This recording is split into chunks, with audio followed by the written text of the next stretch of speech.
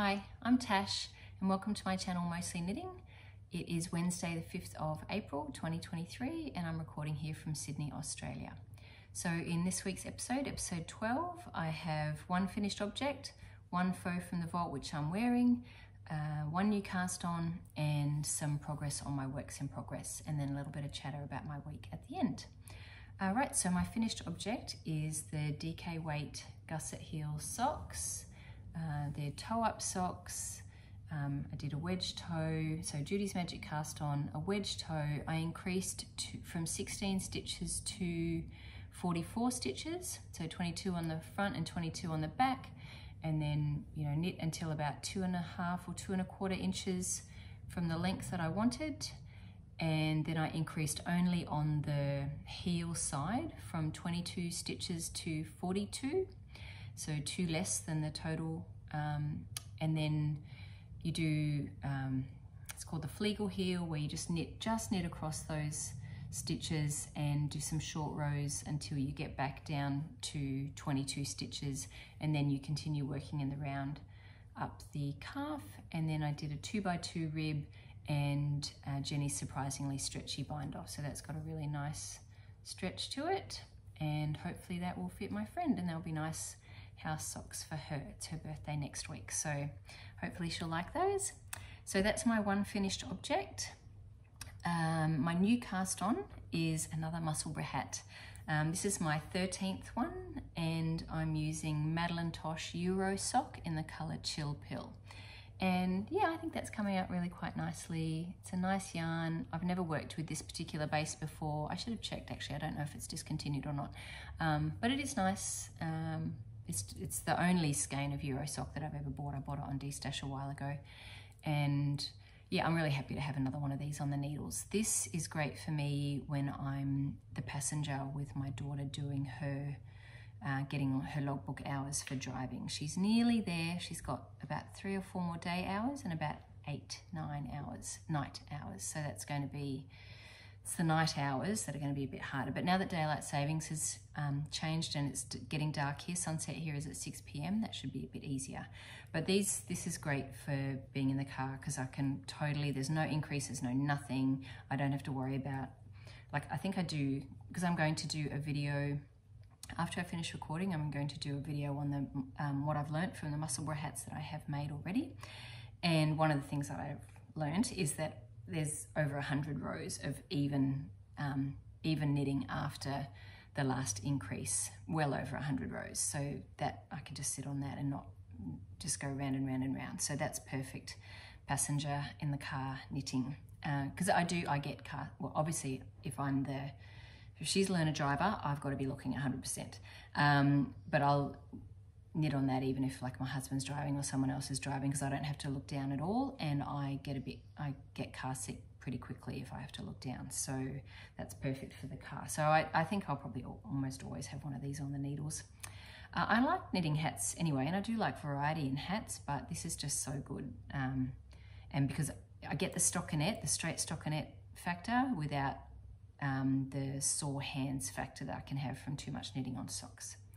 Right, so that's my new cast on. I'm trying to think, 3.25mm needles again and 136 stitches, and it's a fingering weight yarn, and that's pretty much my standard for the Musselburgh hat. So that is one of the things I've learnt, that I do like it in a fingering weight yarn, but I'll do a full video on that after this one.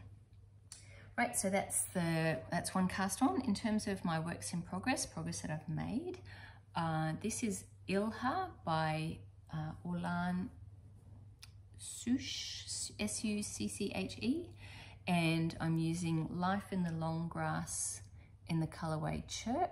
It's really pretty. It's got like sort of a green undertone and then lots of these little flecks of pink and purple and yellow and blue, and but they're not too intense. They're definitely there, but they're not too. So it's got cables and lace.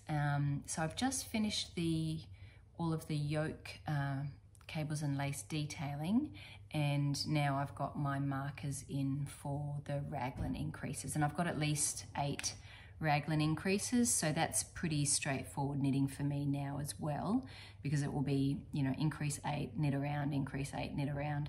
And when I get after I've done about maybe 8 increases, that's when I'll get to the point where I need to start trying it on and maybe block it midway just to see if there's any growth, because I'll be trying it on for, is it wide, like check gauge, although I'm pretty confident that the gauge is around 26 stitches over 4 inches. But just check the fit, check the arm side, and that there'll end up being a lot of knitting on this. I have 3 skeins, and because I'm going to make it a short sleeve dress, I will end up using, I think, almost all of the 3 skeins. So that's a pretty long, big project, but most of it is stockinette actually from now on, it's pretty much mostly stockinette. This detail here, this little cable detail, runs down the side, which is really pretty. But other than that, and that's actually quite nice because it just gives you a little bit of something happening instead of just stockinette in the round. Right, so that's Ilha, which I really love this pattern. So I'm looking forward to actually having that. I'm hoping to get it done before the weather completely turns and it gets, because it's coming into what is fall or autumn here now. I'm hoping to get that done before it gets too cold.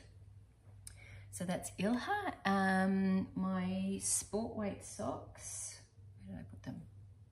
Where are they? Oh, here they are. Right. The sport weight socks, I've actually made no progress on this at all because if I was going to work on socks, I was going to finish those DK weight socks. So I've still got exactly the same 4.5 inches to go in the leg, and including the ribbing, and then that's going to be for my elder daughter Mia. So they might actually get some attention now that the DK weight socks are finished, but given that I've got given that I've got Musselburgh, anyway, I'll try and do a little bit of this here and there, like when my hands aren't sore or anything. So I will do a bit of progress on that. I forgot to mention for the socks, they're on 2.75mm needles, which is what I do sport weight socks on, and the yarn is Skein sports sock in the colourway Eventide.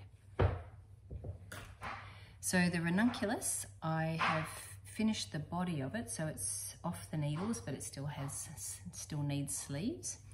And yeah, I'm really happy with how it's coming out. I think that's going to be a good length. It's about the same length as my green one. The only modifications that I've made so far is that, aside from a little bit of length difference, is that I didn't do the short rows in the front. And now I think about it, and when I compare it to my green one, because I was sort of a bit confused, short rows in the front, why do we have short rows in the front?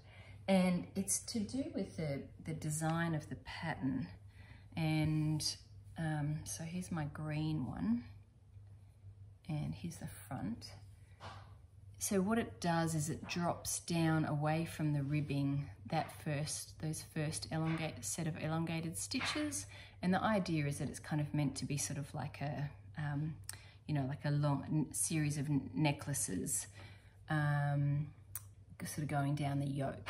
So I quite like that. And if I was to do it again, I think in the green one, I took 2 of the front short rows out, whereas in this orange one, I didn't do either of them, or any of them.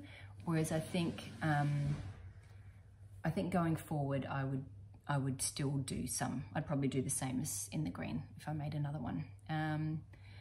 Yeah, because I think that just sort of drops that detail down a little bit. I mean, I'm not ripping back, especially mohair, all of that. So this yarn is Julie Asselin in the colour, Anatolia is the yarn, and it's in the colourway Clementine. And yeah, so I'm definitely not ripping all of that back. But I'm really liking the colour. It's funny, these 2 colours together, as soon as I saw them together, they reminded me of something. I actually don't like these 2 together. I think they're both really nice colours on their own. I certainly don't like them together.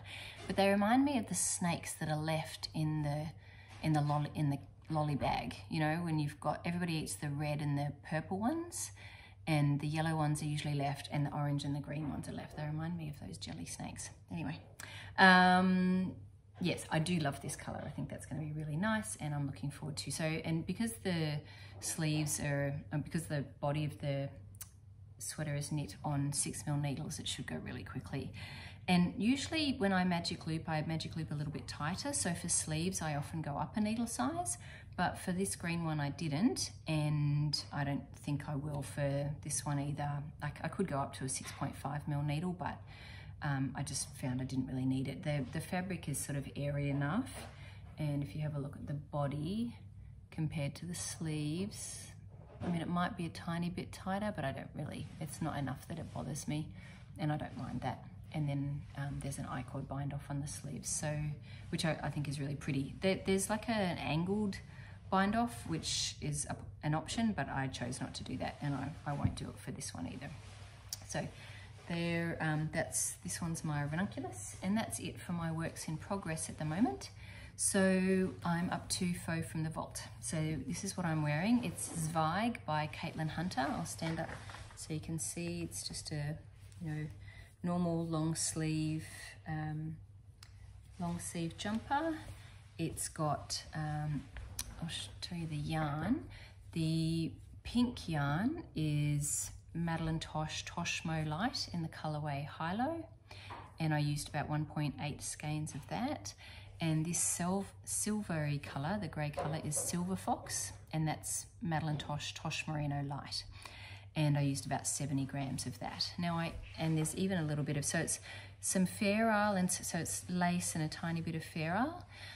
I chose to go for low contrast. When I sort of looked at the projects on Ravelry, I thought I liked the lower contrast versions the best. Yeah, so what did I do differently about this? Or the yarn, well, Tosh Merino Light I've knit with a lot, and I'm very comfortable with that yarn. I really like it. They're both single ply yarns, but the Toshmo Light I actually found a little bit itchy, and it's fine like here, but I wouldn't want, I've made a lot of tops from Tosh Merino Light, but I thought about doing the same with Toshmo Light, but I actually don't think I'd want the Toshmo Light all over my body in a top. So it's fine in a jumper, it's fine on my arms, but I think it would bother me a bit if it was on my torso without a t-shirt underneath. So what other things did I do differently? So the neckline, when I saw the projects on Ravelry, the cast on for my size for the neckline, in fact I think for the first few sizes, is 96 stitches. And I was just a bit worried that would be a little bit too tight around my neck. So the way it was is you would cast on 96 stitches and then really quickly do a knit 2, make 1 left. So that turns 2 stitches into 3. So knit 2, make 1 left the whole way around. So to go from 96 stitches to 144 stitches. So that's quite a big increase, and I thought, look, that's going to be quite high up around my neck. So what I changed it to was I cast on 108 stitches, and instead of doing knit 2, make 1, I did knit 3, make 1. So with 108 stitches to start, and then turning every 3 stitches into 4 all the way around, that got me to 144 stitches and just gave me a slightly wider neckline. This is quite a high neck t-shirt. Most of my t-shirts actually sit underneath so you wouldn't even see them. This one's actually very high neck. So yeah, I'm generally happy with that length, and I don't mind that little bit of t-shirt showing. You know, I can always sort of snug it in a little bit if I really don't want too much of it showing. So other than that, I don't think I made any other changes to the pattern. I pretty much did it as written, and it has this butterfly stitch on the body. So the HiLo's got quite a bit of variegation, and I thought that was quite pretty. And it has this butterfly stitch all over the body. And I ummed and ahed about whether I'd do that, and then I thought, you know what, actually it doesn't take very long and it's quite pretty.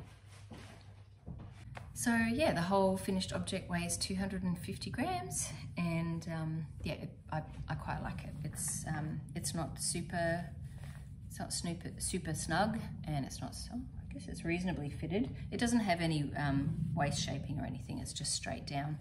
And I think there's no ease around the bust, so it's just knit to exactly my measurements. And yeah, it's fingering weight, so it's, you know, it's not too warm. You know, which is, you know, for our climate, fingering weight sweaters, even though they take a lot longer to knit, they're probably the most, you know, the most wearable sweaters.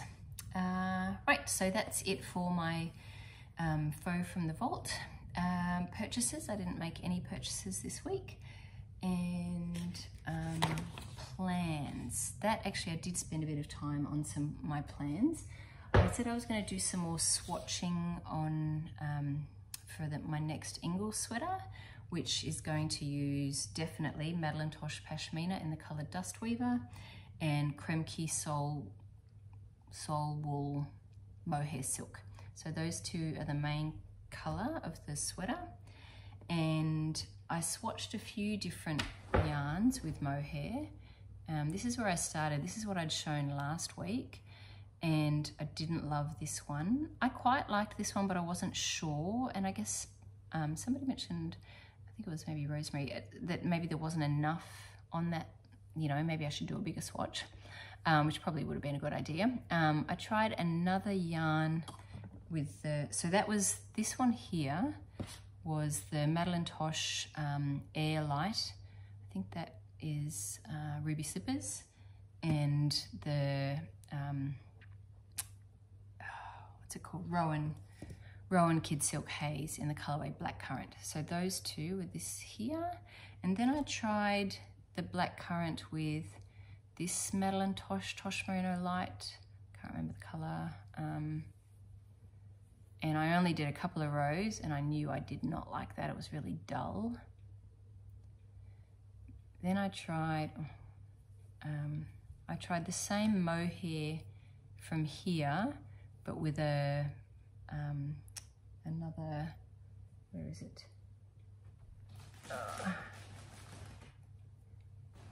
So here it is. I tried those two colors together here, and there just wasn't enough of a contrast. And then I tried this Mohair with like a grey, didn't like that. I didn't really have any pink greys. Then I tried some green. I was really getting a bit crazy. I tried some green Mohair with like the yellowy green yarn from my first Ilha dress. Then I tried that green Mohair with like a dark grey, and which I just didn't like those at all. I thought I'd try, you know, can't hurt to try. And so I've gone back to, I think, this one here, which if I fold those down, I do think that is going to be really pretty. Yeah, so I'm going to go back to that one.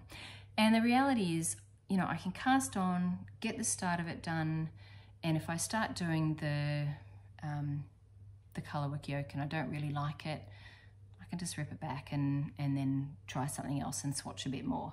But I think I'll get started and I'll try this, and I think I'm actually really going to like that. I think that's really going to be pretty.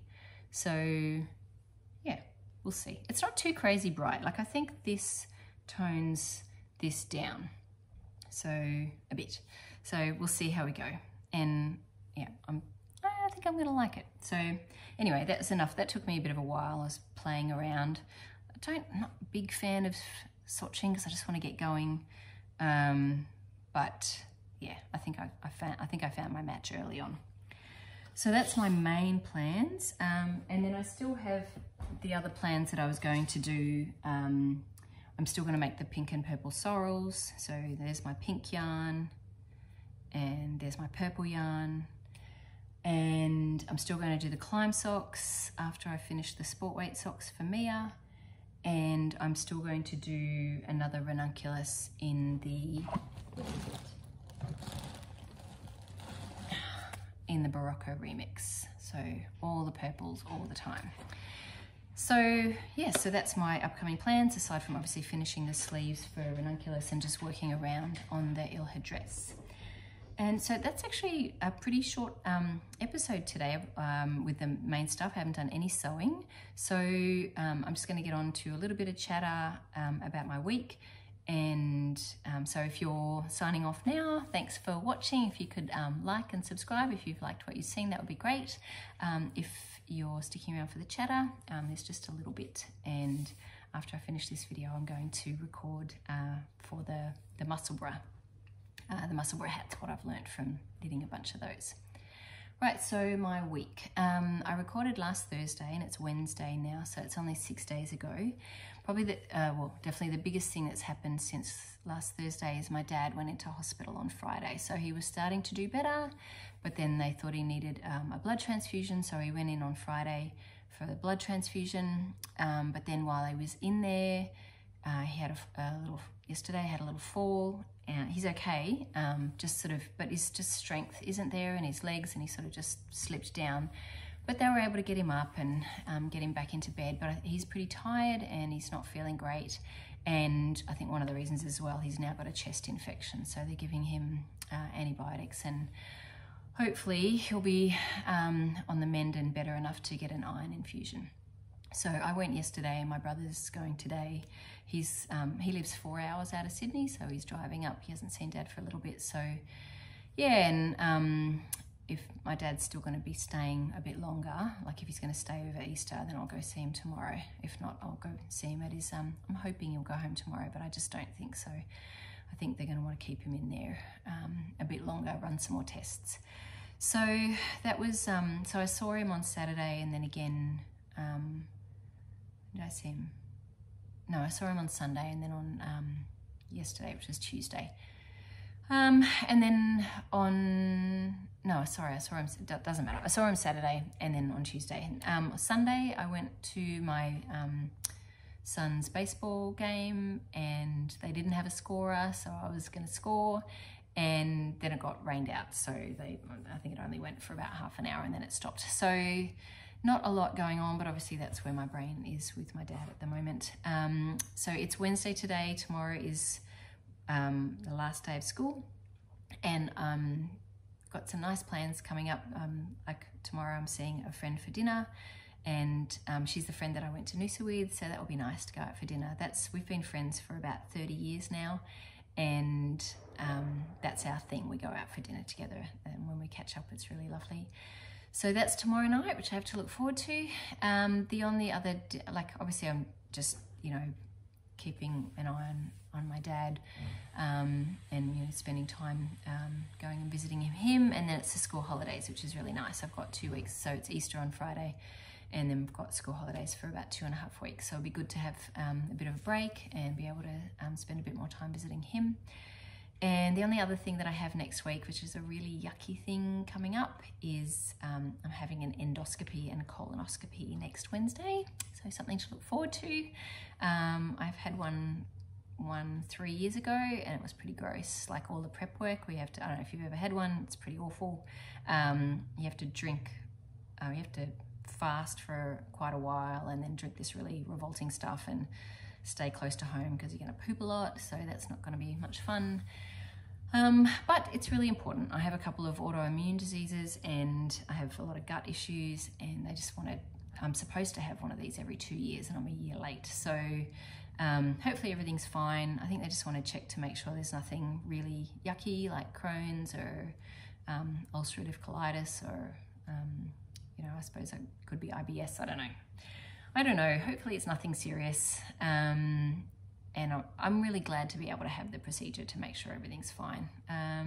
Yeah, so that's next Wednesday. Nothing too exciting there, but yeah, it's holidays, so hopefully doing a bit of knitting and just a bit of house stuff. I put off a lot of jobs for the school holidays, so there's quite a few jobs around the house to do. Anyway, boring, not very exciting. The exciting stuff was earlier, all the knitting. And yeah, so I'm gonna sign off now so that I can do the Musselburgh hat videos before it gets too dark. And yeah, I hope everyone has a good week, and hopefully I'm feeling well enough next week after the whole, gastroscopy and colonoscopy or whatever it is, to do another video in a week. So yeah, so hope you have a great week and a lovely Easter, and I'll see you next week.